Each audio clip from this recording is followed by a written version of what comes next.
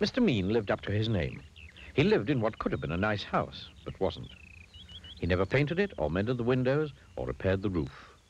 Inside it was the same. No carpets, no curtains, no pictures, no fires.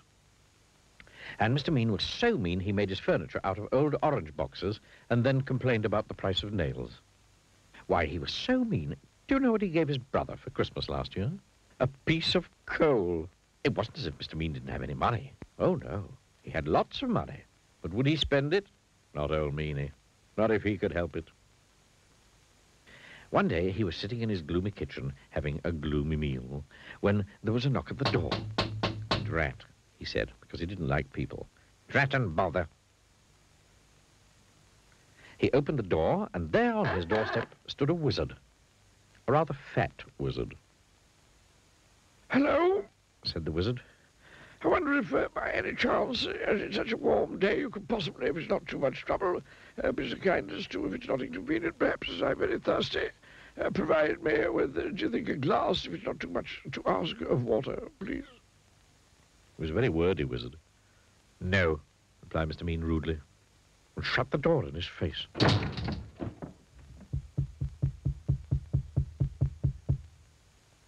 How did you get in?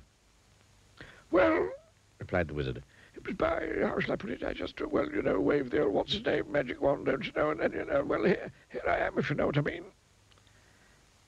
You must be very poor, he remarked kindly, looking round. Oh, yes, I am, lied Mr. Mean.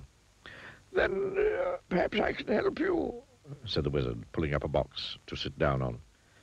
The box didn't move, so the wizard pulled it harder, and this time it did move. In fact, it tipped up and spilled Mr. Mean's money all over the floor. Well, well, well, well. Well, well, well, well, well, well, well, well, well. It would appear to me that you, sir, are an old meanie. Mr. Meanie didn't hear him. He was too busy scrabbling all over the floor trying to pick up his money.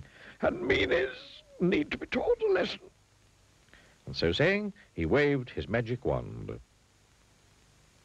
All the money turned into potatoes. Potatoes. Oh, dear. Oh dear me. Oh, dear me. Please turn my money back into money. Oh, please, please, please. Perhaps, replied the wizard. But on the other hand, taking all things into account, by and large, things being what they are on the face of it, perhaps not. However, continued the wordy wizard, if you make me a solemn promise never to be mean again, then I'll turn the potatoes back into money. But, he added sternly, if you are ever mean again, then it's, how shall I put it, then it's potatoes for you, my lad, if not other vegetables as well. The following day, Mr. Mean decided to walk to town. He never took the bus, because that cost money. On the way, he met an old washerwoman carrying an enormous bundle of washing. Oh, please, please, kind sir, she said. Could you possibly help me to carry this washing? It's so heavy. No, replied Mr. Mean. It's your washing.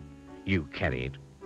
But as soon as he'd said that, he felt a tingling in his nose. Mr. Mean's nose turned into a carrot. Oh, no, he gasped. The old washerwoman chuckled. And then Mr. Mean remembered the wizard's words.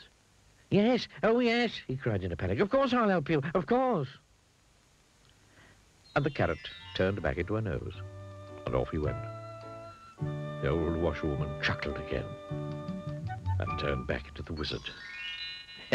It had been him all along, you see.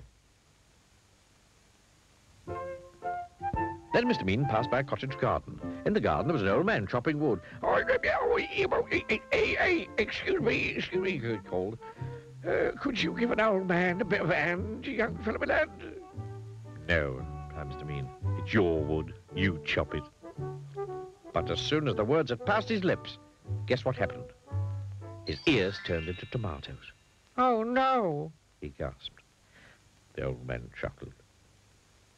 Mr. Mean remembered the wizard's words. Oh, yes, yes, he cried. Yes, of course I'll give you a hand, of course. Mm-hmm. And he chopped and chopped until all the wood was cut. And the tomatoes turned back into ears, and off he went. Eventually, Mr. Mean arrived in the town. There was a little boy crying because his ball had got stuck on the top of the wall. Oh, please, sir, could you make my ball down for me? No, retorted Mr. Mean. Your ball, you... Then he stopped. There was a funny tingling feeling in his feet. Yes, He said hurriedly. yes, of course I will, of course. And he reached up and passed the ball to the boy and went on his way, looking anxiously at his feet. The little boy stopped crying and turned into the wizard. I think, he said to himself, that Mr. Mean, by and large, is beginning, if I'm not very much mistaken, to be not quite so mean.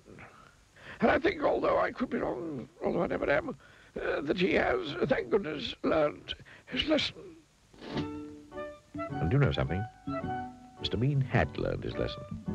Today, he's nothing like so mean as he used to be. And he doesn't keep his money in a box in the kitchen anymore. Today, his house is mended and painted and spick and span. And he's turned into quite a generous sort of fellow. Goodness, he's so generous.